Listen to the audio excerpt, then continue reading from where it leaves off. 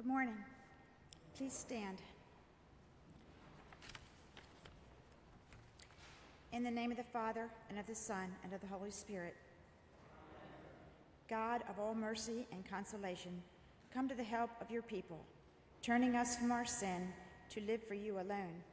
Give us the power of your Holy Spirit, that we may confess our sin, receive your forgiveness, and grow into the fullness of Jesus Christ, our Savior and Lord. Let us confess our sins in the presence of God and of one another. Most merciful God, we confess that we are captive to sin and cannot free ourselves. We have sinned against you in thought, word, and deed, by what we have done and by what we have left undone. We have not loved you with our whole heart. We have not loved our neighbors as ourselves. For the sake of your Son, Jesus Christ, have mercy on us. Forgive us, renew us, and lead us, so that we delight in your will and walk in your ways, to the glory of your holy name. Amen.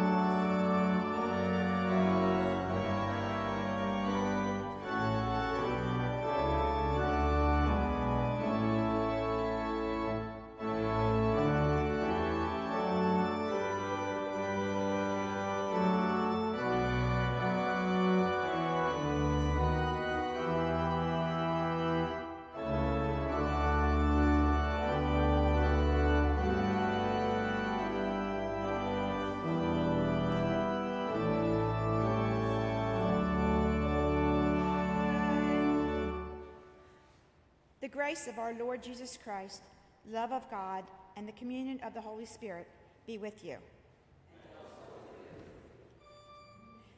This is the feast of victory for our God. Alleluia. Worthy is Christ, the Lamb who was slain, whose blood set us free to be people of God. Power and riches and wisdom and strength and honor and blessing and glory are his. This is the feast of victory for our God. Alleluia. Sing with all the people of God and join in the hymn of all creation. Blessing and honor and glory and might be to God and the Lamb forever. Amen. This is the feast of victory for our God, for the Lamb who was slain has begun his reign. Alleluia.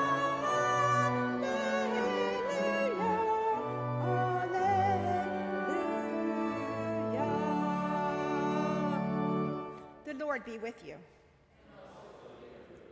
Let us pray. Ever-loving God, your Son gives himself as living bread for the life of the world. Fill us with such a knowledge of his presence that we may be strengthened and sustained by his risen life to serve you continually through Jesus Christ, our Savior and Lord. Amen.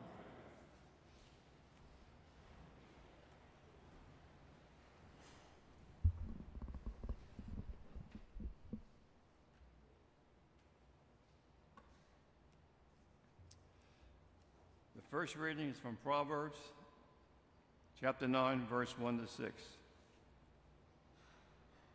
Wisdom is portrayed as the woman who invites people to partake of her banquet. Just as ordinary food is necessary for physical life, wisdom's food, insight, and understanding is necessary for the fullness of life with God. Partaking of a wisdom's banquet is the way to life. Wisdom has built her house. She has hewn her 7 pillars. She has slaughtered her animals. She has mixed her wine. She has also set her table. She has sent out her servant girls. She calls from the highest places in the town. You that are simple, turn in here. To those without sense, she says, come, eat of my bread, and drink of the wine I have mixed. Lay aside immaturity, and live, and walk in the way of insight. The word of the Lord. Psalm 34. Fear the Lord, you saints of the Lord, for those who fear the Lord lack nothing.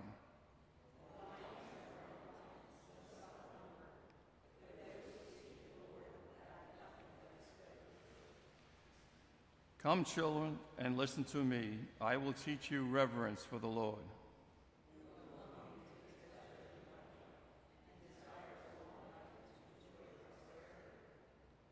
Keep your tongue from evil and your lips from lying words.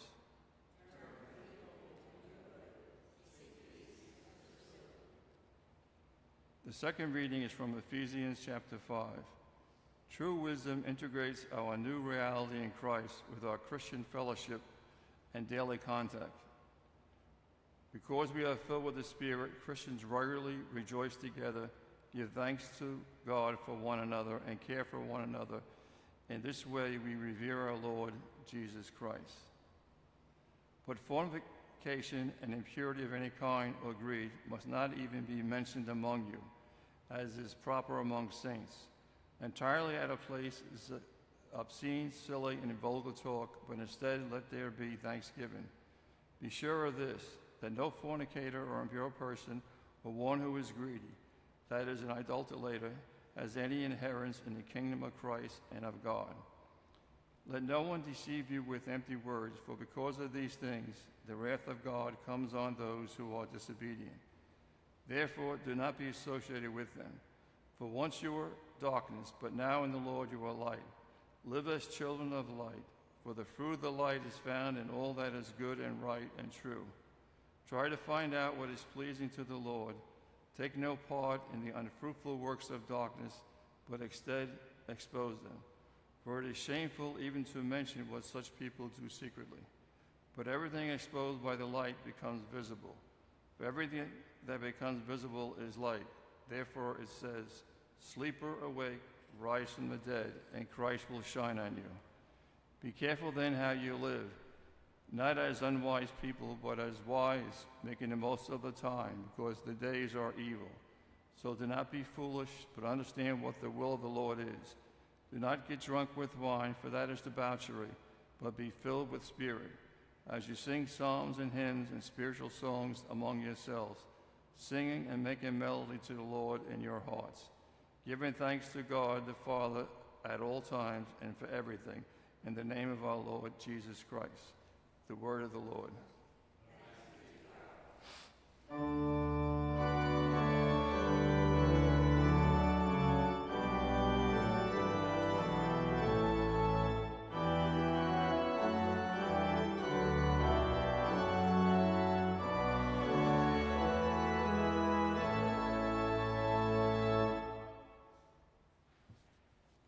The Holy Gospel according to St. John, the 6th chapter.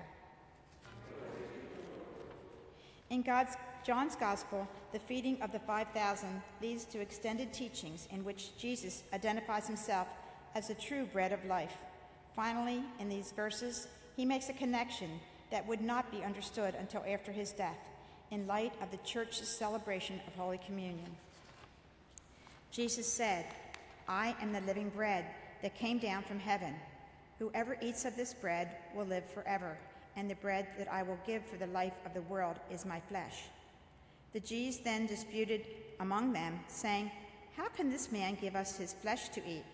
So Jesus said to them, "Very truly, I tell you, unless you eat the flesh of the Son of Man and drink his blood, you have no life in you.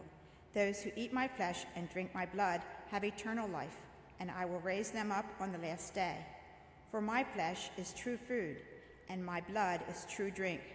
Those who eat my flesh and drink my blood abide in me, and I in them.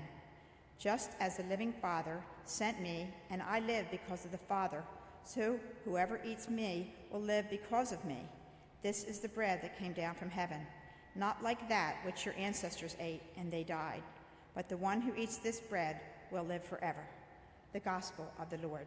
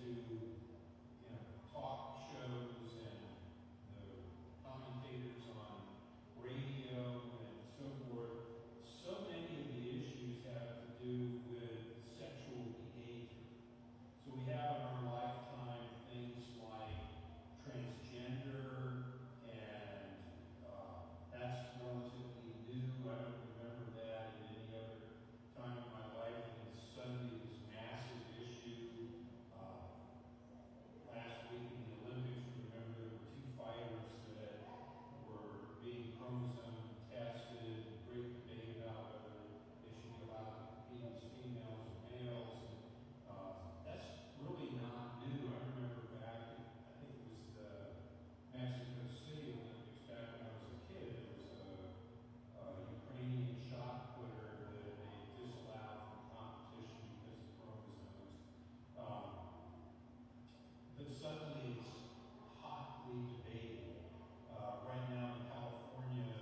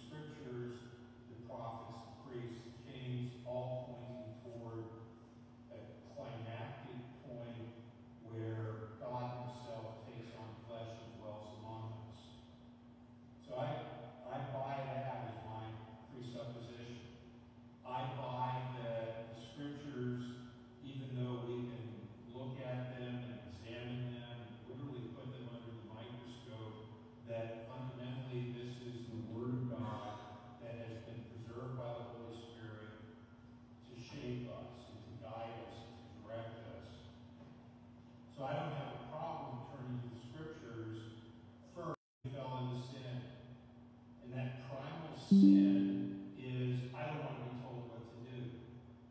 So I don't know if you know the name or not. There's a Christian psychologist by the name of Henry Cloud who, among other things, he has a network of some 50 mental health hospitals around the country. He's written a number of really significant books.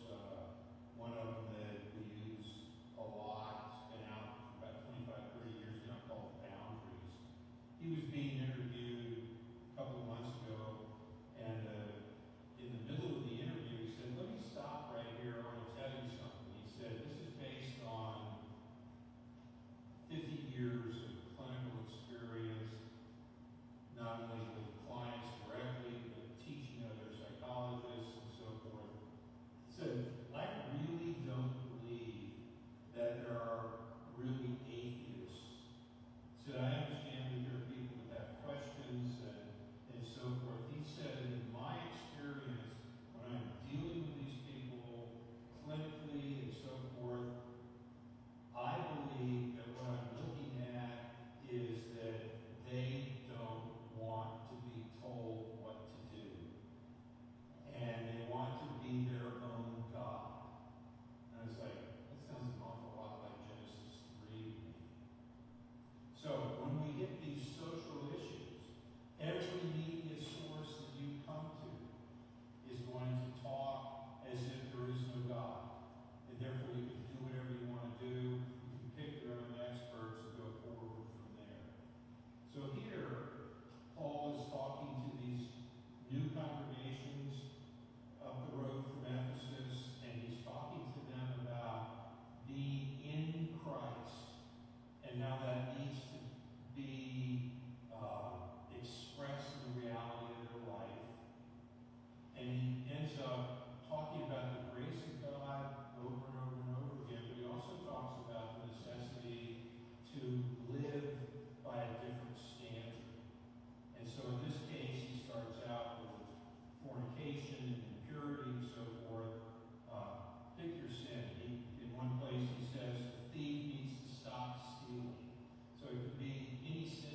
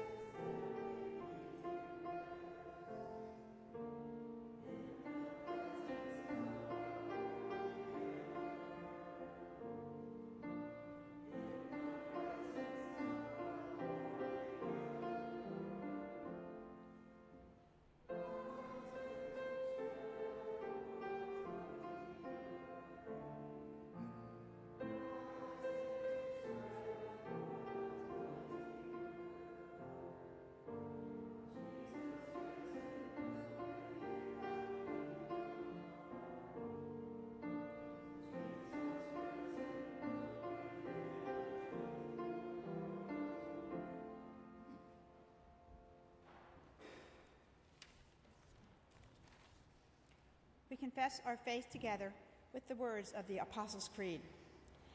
I believe in God the Father Almighty, creator of heaven and earth. I believe in Jesus Christ, God's only Son, our Lord, who was conceived of the Holy Spirit, born of the Virgin Mary, suffered under Pontius Pilate, was crucified, died, and was buried. He descended to the dead. On the third day he rose again. He ascended into heaven. He is seated at the right hand of the Father, and he will come to judge the living and the dead. I believe in the Holy Spirit, the Holy Catholic Church, the communion of saints, the forgiveness of sins, resurrection of the body, and the life everlasting. Amen. Calling on the Spirit of wisdom to guide our hearts and our minds, let us pray for the Church, the world, and all in need. Reignite the prayer of the Church. By your Spirit, root your Church around the globe in prayer. Merciful God, wisdom has built her house. May the Church be a house of wisdom for all who enter. May we continue to grow and stretch in ways we never thought possible. Merciful God, wisdom has mixed her wine. May the harvest seasons be plentiful this year. We pray for orchards, vineyards, farms, and all of creation. Protect and conserve the earth. Merciful God, wisdom has employed her laborers. Be with all who seek adequate employment. Guide our economic and governmental leaders to support the people of our world with fair wages and safe working conditions. Merciful God, wisdom has invited her guests. Make your presence known to all who feel lost, abandoned, ill, or hurting at this time, especially Mike, Lil, George, Darlene, Ray, Jimmy, Carol, Jen, Louie, Marty, Loretta, Donnie, Alex, Chrissa, Holly, Gabby, Gabriella, Louie, Schwim, Carissa, Christopher, Brenda, Larry, Greg, Carson Nicholas, Cameron, Brady, Vicki, Wanda, Janet, Fred, Deb, Bobby, and Joe. Direct your spirit of care to all who seek healing and comfort. Merciful God, wisdom has set her table. May this congregation be a welcome table to all who seek the refuge of God. Break down walls and barriers that prevent us from offering a seat at this table to anyone who comes. Merciful God, wisdom has shown her path of insight. May we journey on her paths, looking forward to a bright future while remembering from where we have come. We give our thanks for those who have gone before us. Merciful God, we lift these prayers up to you, gracious God. We commend all for whom we pray, trusting in your mercy through Jesus Christ, our Savior. The peace of the Lord be with you always.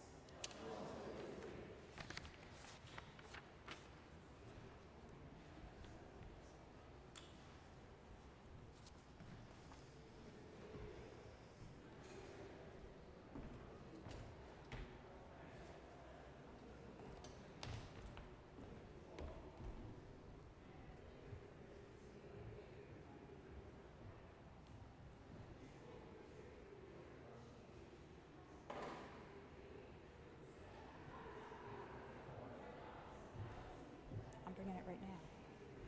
I got it. We're supposed to. Now I'm bringing it up there.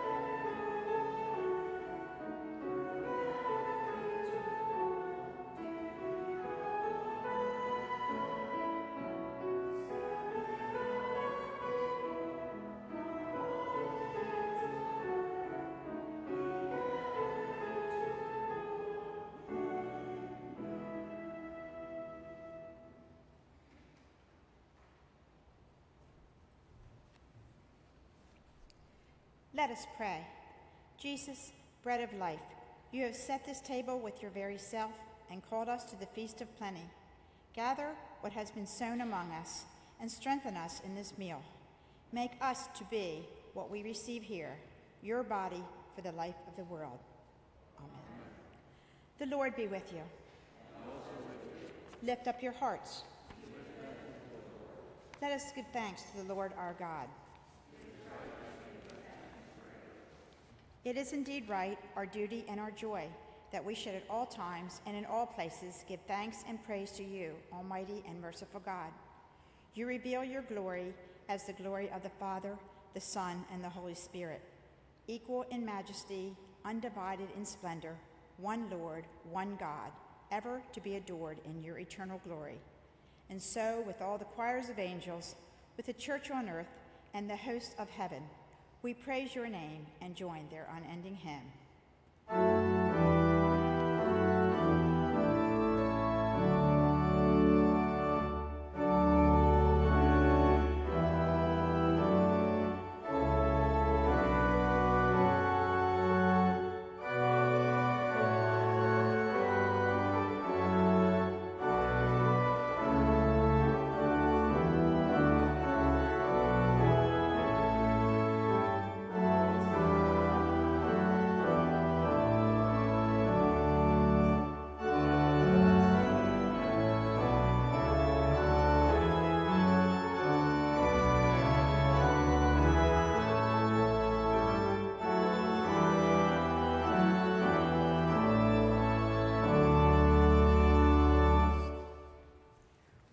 We give you thanks, Father, through Jesus Christ, your beloved Son, whom you sent in this end of the ages to save and redeem us and to proclaim to us your will. He is your word, inseparable from you, through whom you created all things, and in whom you take delight. He is your word, sent from heaven to a virgin's womb. He there took on our nature and our lot, and was shown forth as your Son, born of the Holy Spirit and of the Virgin Mary. He, our Lord Jesus, fulfilled all your will and won for you a holy people. He stretched out his hands in suffering in order to free from suffering those who trust you. He is the one who handed over to a death he freely accepted in order to destroy death, to break the bonds of the evil one, to crush hell underfoot, to give light to the righteous, to establish his covenant, and to show forth the resurrection. Taking bread and giving thanks to you, said, "Take and eat. This is my body, given for you. Do this in remembrance of me." In the same way, he took the cup. He gave thanks and gave it for all to drink, saying, "This cup is the covenant in my new blood, shed for you and for all people for the forgiveness of sins. Do this for the remembrance of me." Remembering then his death and resurrection, we take this bread and cup, giving you thanks that you have made us worthy to stand before you and to serve you as your priestly people. Send your Spirit upon these gifts of your church. Gather into one all who share this bread and wine. Fill us with your Holy Spirit to establish our faith in truth, that we may praise and glorify you through your Son, Jesus Christ, through whom all glory and honor are yours, Almighty Father, with the Holy Spirit, in your holy church, both now and forever. Amen. Lord, remember us in your kingdom and teach us to pray. Our Father, who art in heaven, hallowed be thy name. Thy kingdom come, thy will be done, on earth as it is in heaven. Give us this day our daily bread, and forgive us our trespasses, as we forgive those who trespass against us. And lead us not into temptation, but deliver us from evil. For thine is the kingdom, the power, and the glory, forever and ever. Amen. Christ has set the table with more than enough for all. Come.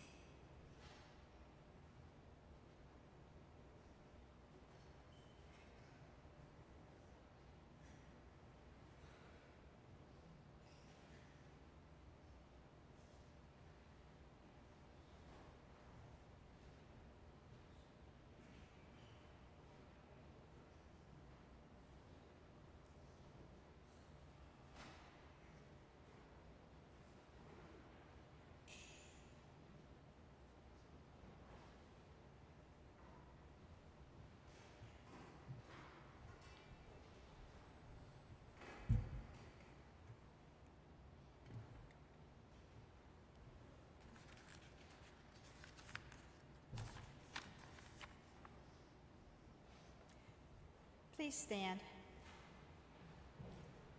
May the body and blood of our Lord Jesus Christ strengthen you and keep you in his grace. Amen. Let us pray. Jesus, bread of life, we have received from your table more than we could ever ask.